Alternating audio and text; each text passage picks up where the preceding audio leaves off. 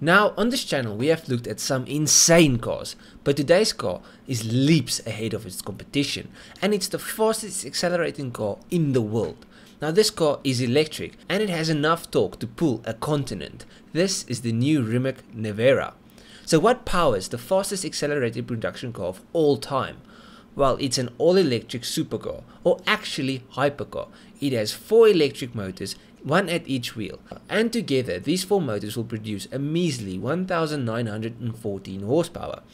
And for torque, well, the Nevera makes 2360 Newton meters of torque.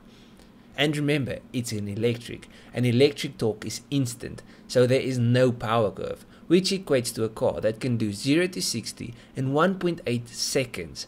But that isn't even the craziest of the figures. The car goes from 0 to 186 miles per hour or 300 kilometers per hour in 9.3 seconds. In other words, it can reach 300 kilometers an hour in the same time your average car will reach 100. That's insane.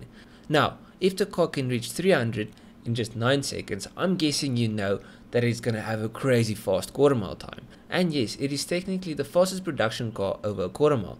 And on an unprepped surface, this thing completes a quarter mile in 8.62 seconds. And if you want to see it do that, CarWow did a video where the Rimac practically toys with the SF90 Ferrari. And that's a 1000 horsepower hybrid hypercar. Oh, and top speed, she can reach 258 miles per hour. This car is mind-destroyingly fast. Just look at what happens when you put your foot down. 3, 2, 1, go. That's even madder than the launch.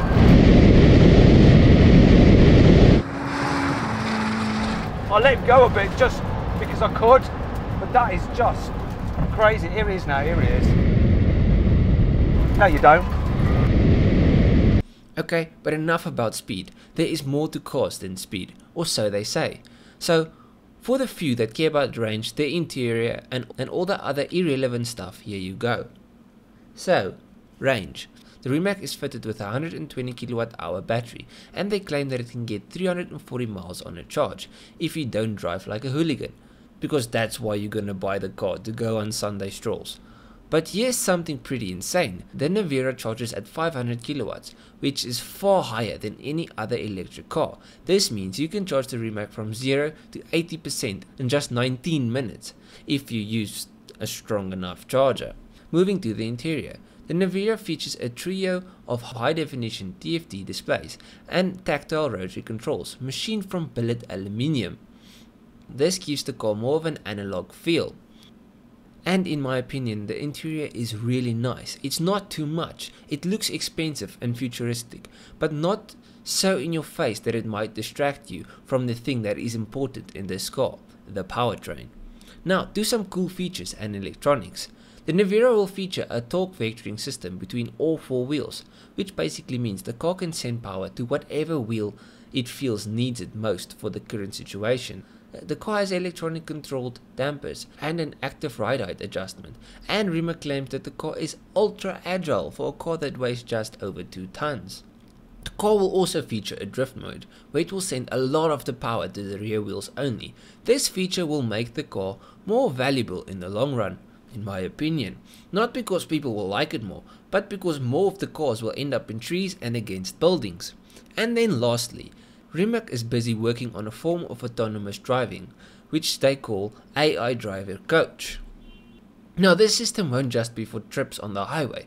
The driver coach will literally coach the owners of the Rimac on a racetrack. Using cameras and sensors, it will find the best driving line and display it, as well as the braking points in real time.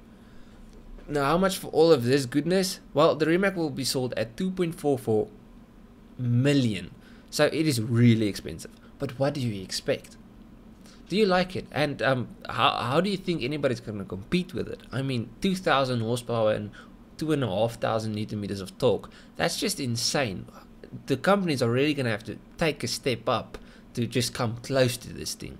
But if you enjoyed this video, please leave a like and subscribe, and go check through my other videos. I've got many more videos on new cars that are unreleased, videos on cars that are modified, videos on my own car. I've got a lot of stuff, reviews. Just go through it, see if there's something you like. I'll check you guys in the next one. Cheers,